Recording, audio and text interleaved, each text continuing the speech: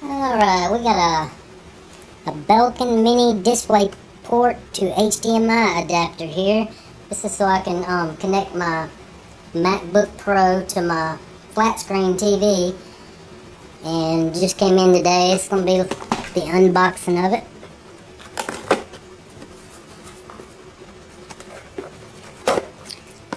It should look pretty cool on my TV. I've got a 55-inch flat screen.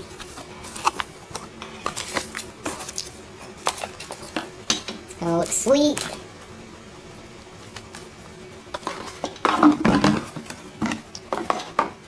Oh, there we go.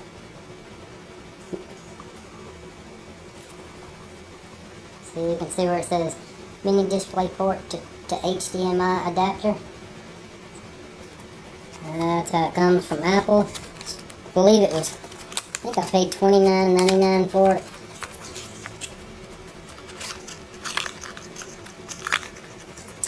Don't want to come out the box.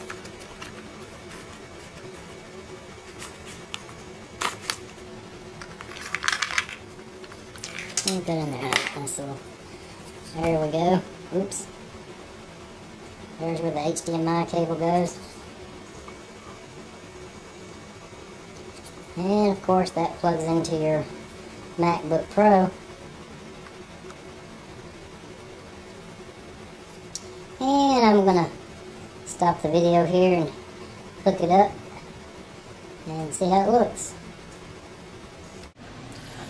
Okay, now we're gonna hook this up to make MacBook Pro use the big screen TV. So we'll have a nice big view. I've got a really short HDMI cable, so this isn't the best setup. I got one ordered, but it hadn't came in yet. A long cable. Alright, we take the HDMI cable and hook it into here.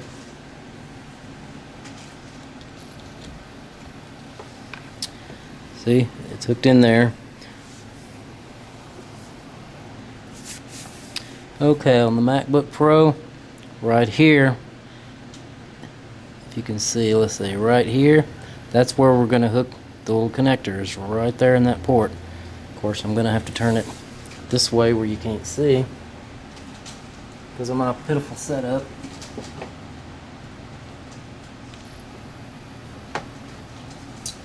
Alright, we have it hooked in now, so we're going to kind of try to back up here. There's a few settings you're going to have to adjust in order for your MacBook Pro to display onto your LCD flat screen. I'm going to turn it on.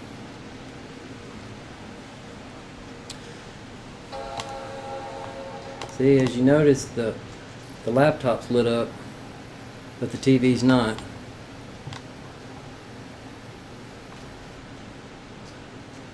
You'll see here in a second that you will get the desktop on your background on the TV, but it won't show any of your icons or your dock. I'm going to show you how to fix that, and your sound too as well will come through the HDMI cable. I don't think it did on older models, but this connector is made to where the sound will go through. Okay, see, this is the big TV, 55-inch. As you can tell, there is no icons or nothing, but yet when you walk over here and look at the laptop, you see all the icons, dock. Well, what you do is you go into your settings,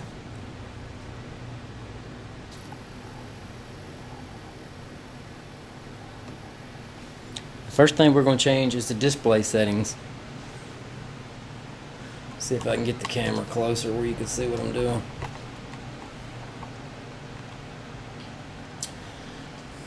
Oh boy, don't want this set up. Okay, you're going to click on display.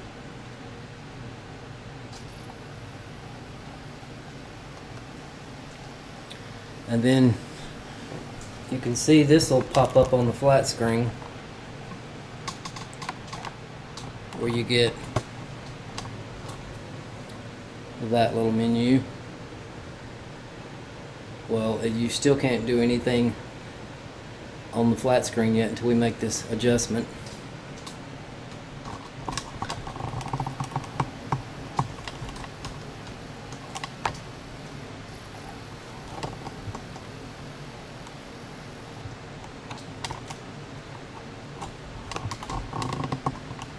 Okay, we're going to click on Arrangement right there, and you're going to click right here where it says Mirror Display, and that in return gives you this on your flat screen or your TV. Sorry for the banging of the camera and everything. Okay, now we need to go over here and do the sound, where the sound will go through the HDMI cable instead of a line out cable, which you had to use in older models.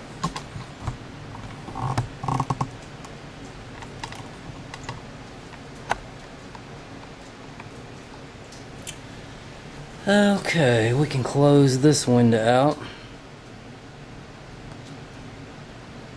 Well, actually I should have hit the back button, but anyway. You go back to sound, go to sound, and you're gonna see where it says output right there. That's where you want to be highlighted at, right there. And then you click down here to the HDMI cable, so the sound will go through that cable, and then you're all set. Let's see, I'm gonna move the camera back a little bit. And I'm going to do a few things. Let's see here. How about Twitter?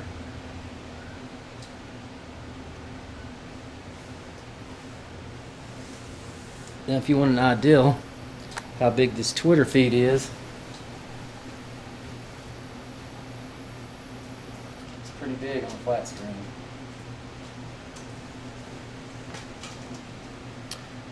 Okay.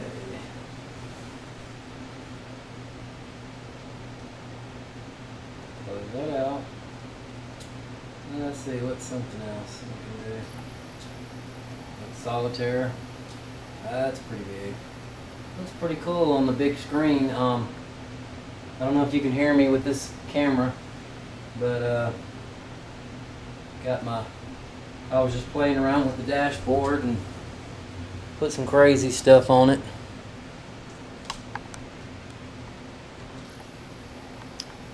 But as you can see, it works great.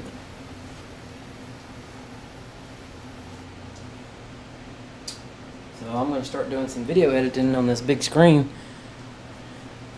and it's going to be pretty cool.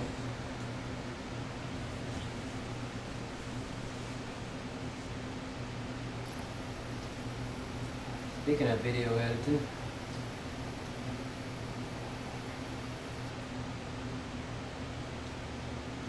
let's see what Final Cut Pro looks like on here.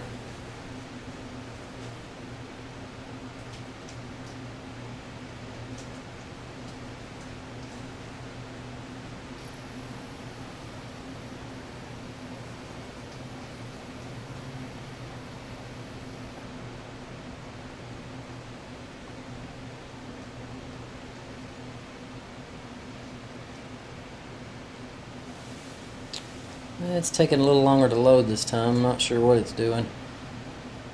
Profiling for RT Extreme is what it says. So